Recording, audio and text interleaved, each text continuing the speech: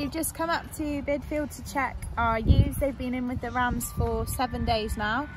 The rams are wearing some harnesses with a crayon to mark the ewes, so we'll be able to tell who's hopefully in lamb and who isn't at the minute.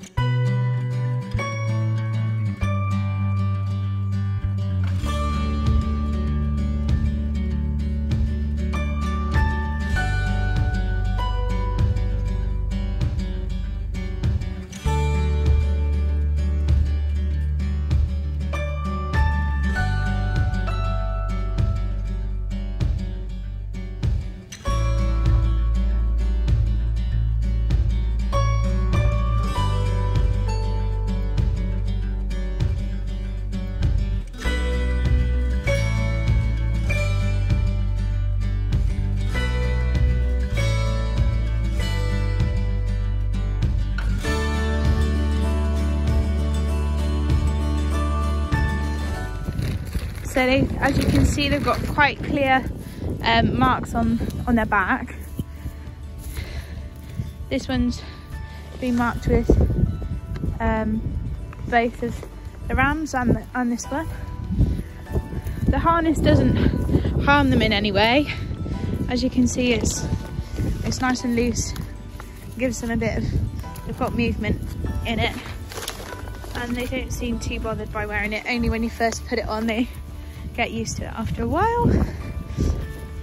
So we've got 1, 2, 3, 4, 5, 6, 7, 8, 9, 10, 11, 12, 13, 14, 15, 16, 17, 18, 19, I think.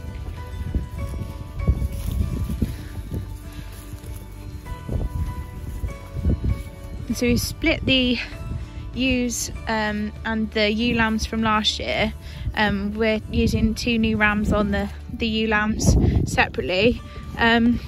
So we've got a group of 30 or so up here and 25 down at the farm. Number 6. That's so cute. That's so cute. Hello. Checking his feet, he's a bit sore on his one foot. This is Mr. Jingle, but crayons are working well, so he's quite comfortable. We just carry that one, push a little bit today.